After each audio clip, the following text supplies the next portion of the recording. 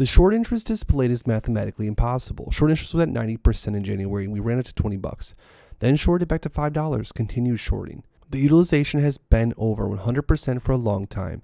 The short interest literally has to be 400 to 500%. It would be easy to investigate. Just look at all the data across the brokerages. I know apes are not selling. Everyone knows that. They messed up and they're trying to weasel their way out, but they have to show their hand. We see how institutions all co-conspire. Even our beloved AMC will not do a share recall. They have been stealing our money for generations and they cannot lose. The manipulation is more obvious than ever. They are committing crime in broad daylight now. If anything, this has shown confirmed multiple generations how rigged the system truly is and how we're desperately in need for a new one.